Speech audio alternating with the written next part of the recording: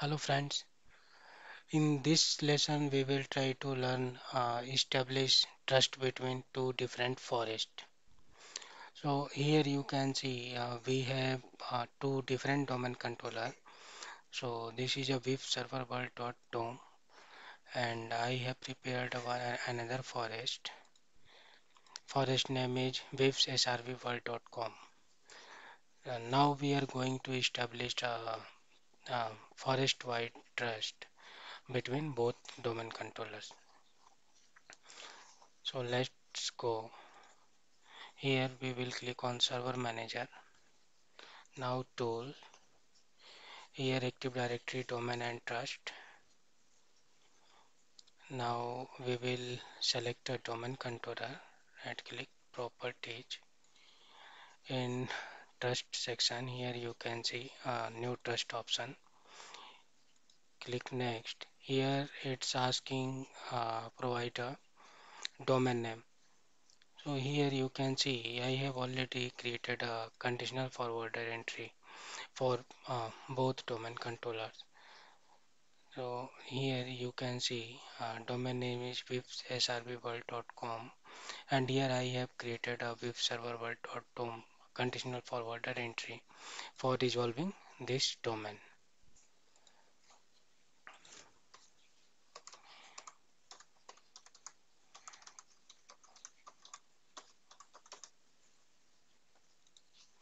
Now click next. Here you will get two options, external trust and forest trust. So here we are going to establish a forest level trust.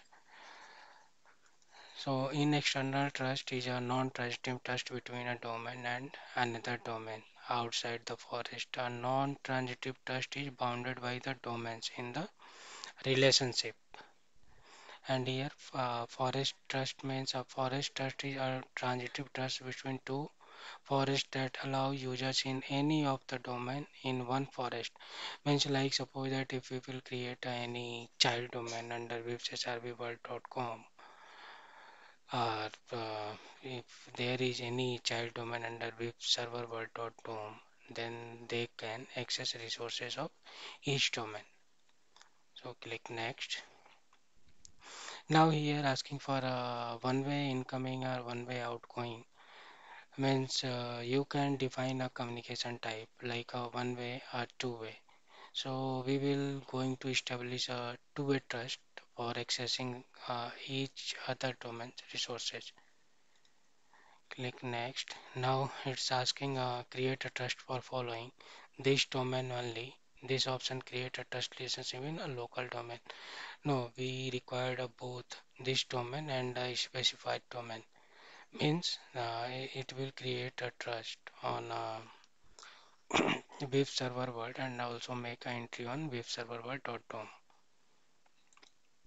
Now here it's asking for a user ID and password means admin access required for enabling a trust. So here you can see specified domain is webserverworld.com. Then here we will provide a webserverworld.com administrative ID and password.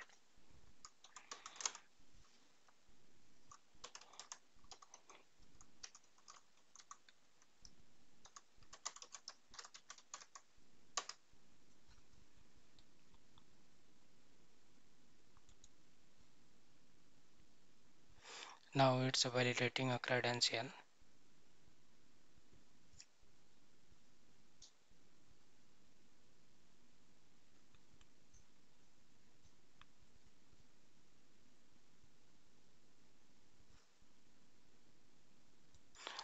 So now here you can see a credential has been validated and it's asking for a forest wide authentication. So we will select a forest wide authentication and here you can see you are also getting a selective authentication. Means selective authentication means after establishing a trust, you can share individual resources for accessing within a forest. So we will go with a forest wide authentication. Click next. Here we will go with the forest wide authentication because we are not going to perform any selective authentication. Now Here you can see this domain vivserverworld.com and the specified domain vivserverworld.com. Trust type forest trust.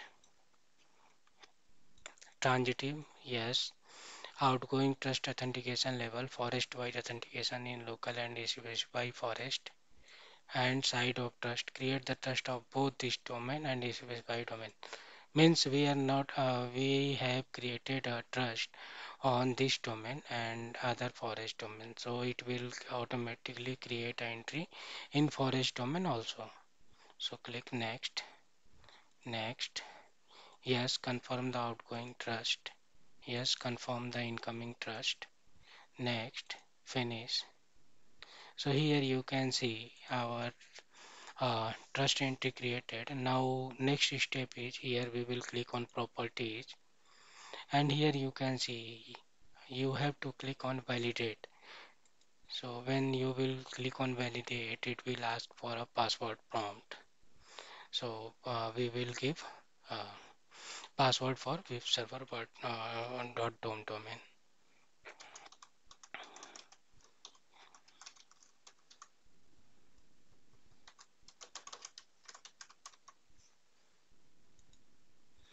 Yeah, here you can see trust has been validated. Now do you want to update the name, suffix, routing information for this trust? Yes. Now we will do the same thing for this one, incoming trust. Now click on validate.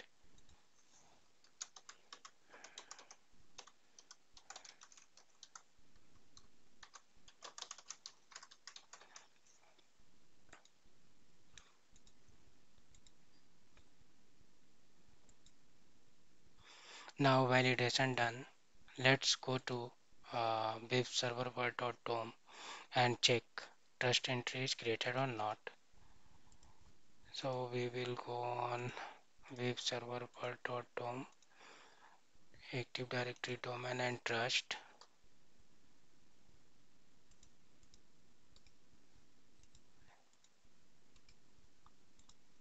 Click on properties trust. So here you can see uh, Vivs-SRVWorld.com entry is also created on Vivs-ServerWorld.com. So our trust external trust has been configured successfully. Thanks for watching, friend.